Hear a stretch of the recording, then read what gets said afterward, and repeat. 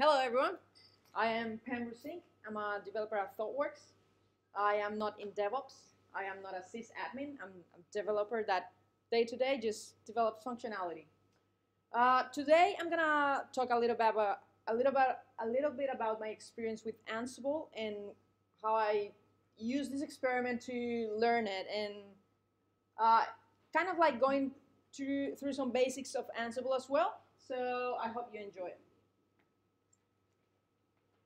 So, before I go on, I'm an organizer for Hack for Privacy. Hack for Privacy is a network of technologists who care about digital privacy. The reason I'm mentioning this is because at the moment we're working on this tool called Pixelated, which is imagine Gmail but with with encryption by default, and we want to work on the improve the experience of development, and so we need a lot of DevOps skills. So it's a meetup, but we have a Slack channel where we have discussions regularly. So if you want to join, just come and see me after, or just go to cryptohack.net. Yeah, all right. So, all right. So I'm not a dev. But I've been in projects like in ThoughtWorks. We are usually in projects where continuous integration and continuous development is the rule. So things like Puppet or Docker or Ansible are things that are really familiar to me, but I've never done anything from scratch. I've tweaked a bit of Ansible code before, but that's as far as it gets. So the other thing is that DevOps, ThoughtWorks has this policy that every now and then they make you change your laptop. So I had to change my Mac. What I'm going to talk about, so I created a script, and the script is tested in my Mac, and so it works for El Capitan. I haven't tested in anything else, but all right, that's what I did. So what I'm gonna do today is walk you through my experience and some of the Ansible things that I learned along the way. All right, so new laptop, right? So new laptop, you have an empty laptop, and you need to install all your software, and you need to tweak, and you need to change all the preferences of the applications that you download. And if, for example, you want your mouse to move faster than it does by default, you change that in your Mac preferences, and you need to change all the things that make your computer yours. So that's pretty boring, and it's a pretty tedious thing to do. So I decided to make it a little bit interesting for me. And so I said, all right, my challenge is I'm not going to install anything if I don't do it with a script. So if there's no script, there will be no software. So that's how it started. So my plan was to Google the heck out of this and somehow find a way to install Ansible. And then from there, I will install something in the Mac world. There are two things in the Mac world that I really like. One of them is called Homebrew.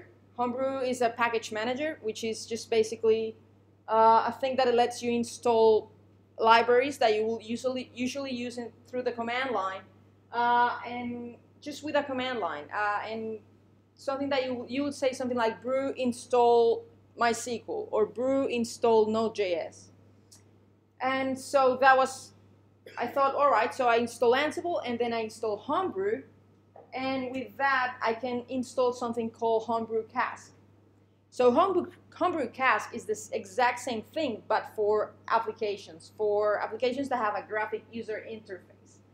So instead of just going to the website and downloading, let's say Spotify, and downloading the package and click on it and drag it and drop it in a browser, if you're if you're in the Windows world, you go next, finish. Instead of doing all that, you can do just brew, cask, install Spotify, and that's it. That's what it takes.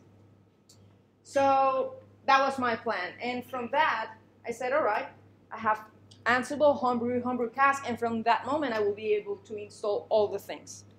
And so instead of on top of installing all the things, I will also try to configure as many as I can. All right.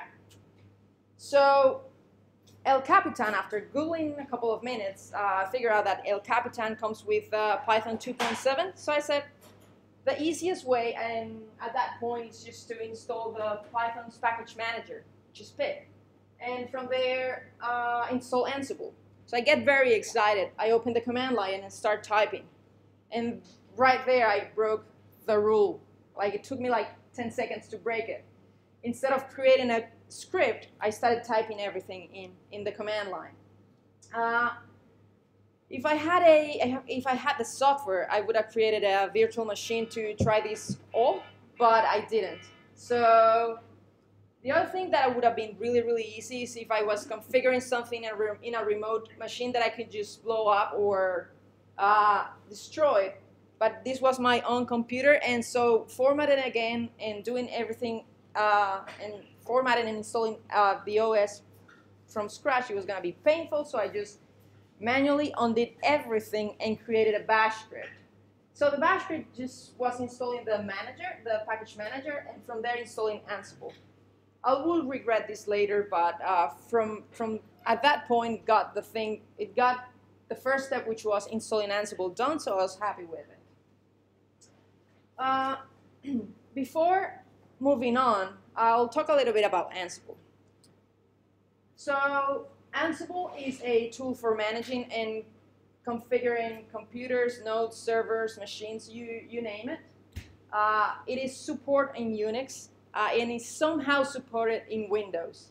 I'm not very familiar with Windows at this point in my life, so I'm just gonna drop it there.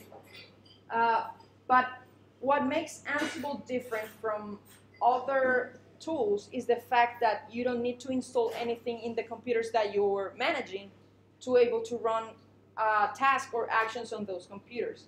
So if you have, I don't know, any other tool will have to pre-install an agent on those computers to be able to control them. With Ansible, you do that through SSH.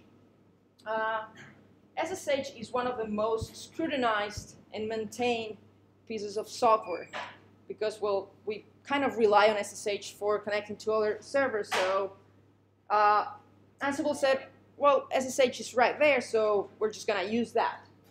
And when you type the code, when you write, it's YAML, which is very human readable. So it's really easy to read. And Ansible has this basic notion of having an inventory, which is all the computers that you want to control, and the tasks or modules, which are the actions that you want to execute on those computers. All right, so there's this thing that you can do, and it's just executing one task at a time. Let's see, where's my mouse? It's going to be tricky. Can you see there on the back? Cool.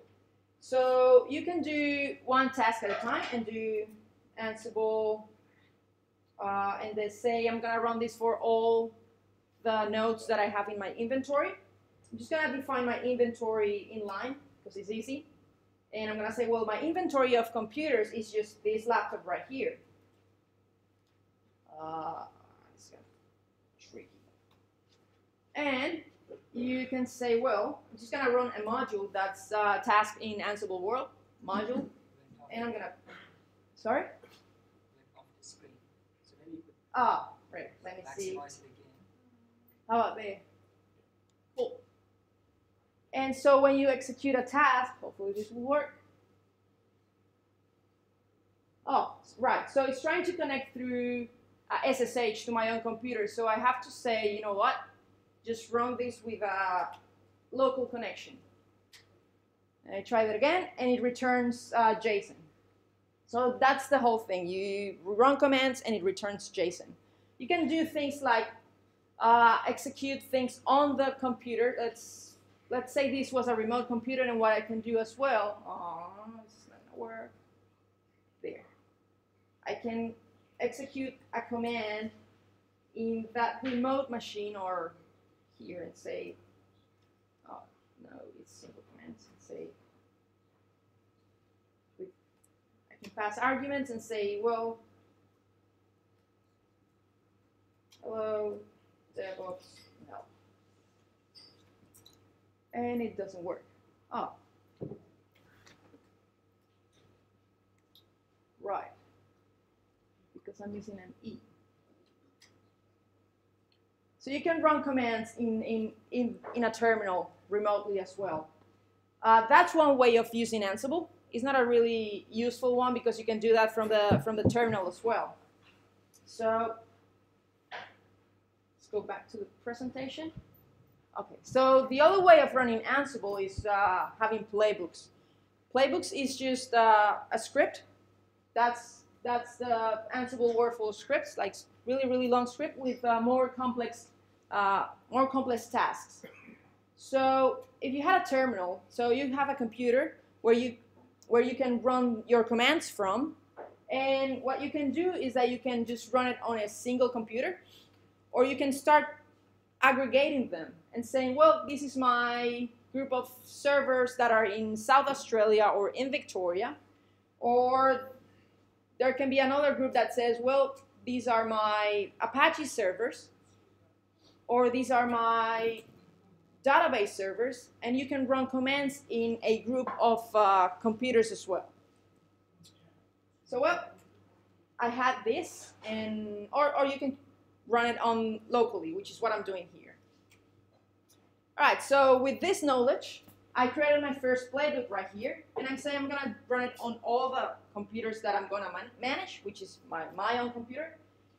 And I went to Homebrew and to see how the hell I will install that thing. And so when you go to the installation instructions, they say just copy and paste this command in the command line. I know that this is really unsafe, I know this is really insecure and it's horrible, but I trust Homebrew, so I decide to just go with it. And I use command. I use the module command, and I paste exactly what's there in here, and I run my command, and it works. Now I have Homebrew in my computer. But when I run it the second time, it fails. I get a really obscure error, but the problem is that Homebrew is already installed, so I can't install it again. And so my second error is that I'm overusing the module command. And the module command is really dumb. And it's not the way to use Ansible. So I go and hack my way through this thing again, and I find a way to check if Homebrew is installed, and I use this when clause to say, well, if it's installed, don't install it again, but this is really hacky. So I go online again, Googling myself, and I start learning about modules. Modules is the way to use Ansible. With modules, you can install software, you can generate SSH keys, you can create a database, you can do anything, pretty much anything. The cool thing about modules is this, they know the facts of your computer. So let's say you have a script, and in that script you install a server, and then you install a database, and then you turn on that servers for the database, and you create a database. Well, let's say that halfway there, you had an error in your script, and your script your script fails. But it installed the server, it installed the database software, but then it broke. So you go back to your script, you fixed it, and when you run it again, then it skips the installation of the server because it's already installed, and skips the installation of the software of the database because it's already installed, and it picks up from where it left off. And this is what is really cool about Ansible, because in your script, you're not saying do this, and that. What you're saying is that you're using this declarative way of saying, this is the state I want my machine to be in. And this was really powerful. This is a thing that is really powerful of Ansible. All right, so back to my plan. Now I have Ansible. I have hacked my way through Homebrew, and I need to install Homebrew Cask. So lucky me, there's a module for Homebrew. In Ansible, there are two types of modules. The first type is the core modules. Those are the modules that are maintained by the people by the Ansible team. Ansible is open source, by the way, and well, they have a team, and they maintain these the core modules. But then the community as well has built its own modules, and Homebrew has a module. So for installing Cask, it's really simple. I just use Homebrew, and say, well, the name is Cask, the name of the package that I'm going to install is Cask, and when I run this script, I want the Cask package to be present. That's what state thing means. And that's all it takes to install Homebrew Cask. And once I have Homebrew Cask, because Homebrew Cask as well has a module, it is really easy to install anything, as long as it has a formula in Homebrew Cask. So Spotify does, and then I installed Google Chrome, and I installed Slack, and I installed Lightroom, and I installed Skype, and I installed IntelliJ and Sublime, and blah, blah, blah, and so on. And suddenly it becomes this large script. Really easy to do, but it's really, really long, so my dev kicks in. And so what I did instead is that instead of having this long thing, I could have used this way and say, well, with items, Ansible is going to repeat the same task for each item that is on that list. So this could have been a way that I fixed that. But what I did instead at this point was that I organized my tasks with Ansible roles. So at this point, I have my dev cycle in place. I go to Homebrew Cask, see if the application that I want to install is there, and I add it to my script. Simple. But what I'm going to do now is just break this long script into smaller things that I can read better. And so roles are the way that Ansible has to organize tasks. And also what you can do with a role is that if there's any task that needs a file or that it needs a template, you can use a role to encapsulate all that data and organize it and have it in there for that role. So I created a role for all my comms apps, so Skype, Slack, it was in there. Same for Dev, Tools, Entertainment, and all I had to do is replace the long list of things that I wanted to install and created a role section here and just invoked it. That's it. The other thing that you need to have in mind is that when you're creating a role, you need to comply with this structure. So if you need a file, you put it on the files folder, and if you need a template, you put it on the template folders, and so on. Okay, so the other thing I wanted to talk about is how to configure how I configure Git, because every application requires a different way to configure it. I'm just going to talk about a little bit about how I did it with Git. So for configuring Git, what I needed to do was to install Git. I needed to configure all the global settings, such as my name, my email, if I wanted to show colors when it printed the output on the command line. And I also wanted to create aliases for my Git commands because they are really, really long. So, for example, for messaging for a commit, you'll do git commit -m message. I just turn that into GCM message because it's easier. So I use a role for that. And so this is a structure that I use. So you have a Git folder. And here, what I did was that I created a bash profile, which is a file that will have my aliases, and I will be able to use that in the command line. If it doesn't exist, for that I use the file module. So if the file doesn't exist, it creates it. If it exists, it doesn't. And I use the blocking file module to add the aliases here, which is just a block of text into that file. Again, if that piece of text exists, Ansible is not going to put it, but if it does, it will add it. And other thing that is worth mentioning is that the bash profile file, I was going to create it in my home folder. And the way to know where my home folder was is that I use the lookup function, and I say, well, it reads the environmental variables, and you can use them in your script. So that was also really neat. All right, so at this point, I have my computer all set up. This was really cool. It was really easy. So Ansible, instead of doing always instead of being focused on continuous deployment and continuous integration and all that, I used it just to set up my computer and not even thinking of my development machine, just my computer.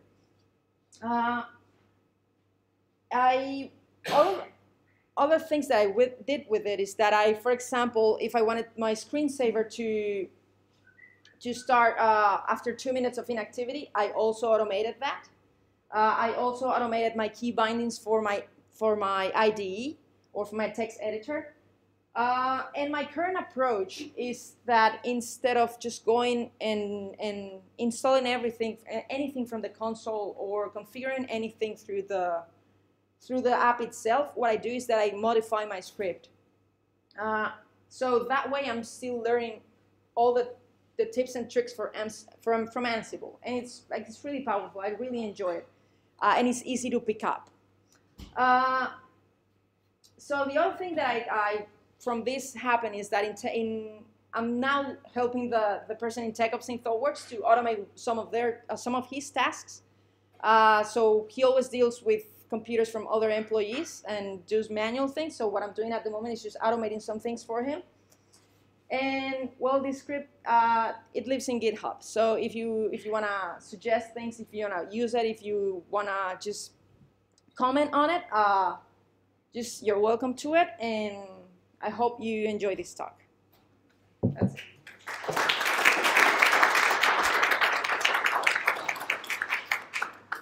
Any questions from anyone?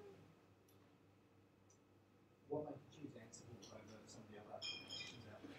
It's in easy. So it's YAML. It's just easy to it felt easy to jump from a bash script to YAML. So it was easy to with the command, like I was used to use the command line. So it felt like really natural to just jump from that to YAML. That was the reason for me. How long have you been running Ansible now? About 3 months, not much. Install Ansible and back to Python. Sorry? Pip install Ansible. Pip. So for pip, I had to use sudo, which is not really ideal. What I could have done instead is just instead of using pip to install Ansible, what I would have done is I would have installed Homebrew in a bash script and use Homebrew to install Ansible. That would have been way easier. Yeah. Can you tell us the context in which you feel you're going to be your kind of place for Ansible, that's beyond your own? Sure. So usually before this, what I would do is that I would for pet projects or anything, I would install any tool that I needed on my computer, and that pollutes my computer, and sometimes the dependencies crash. So what I'm doing now instead is I'm using Vagrant in combination with Ansible and created little VMs to run my projects in there, which leaves my computer alone, and I can destroy it and run it whenever I want to without my main computer being polluted by all the libraries.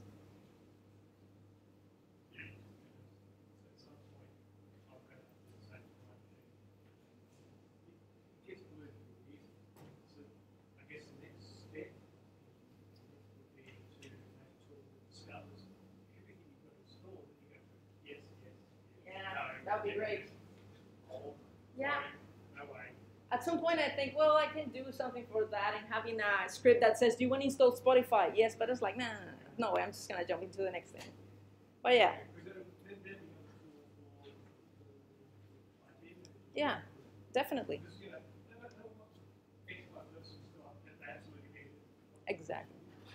And the other thing is that I can't impose my preferences and my key bindings on other people, because everyone wants its own thing to work. Right. All right, thank you.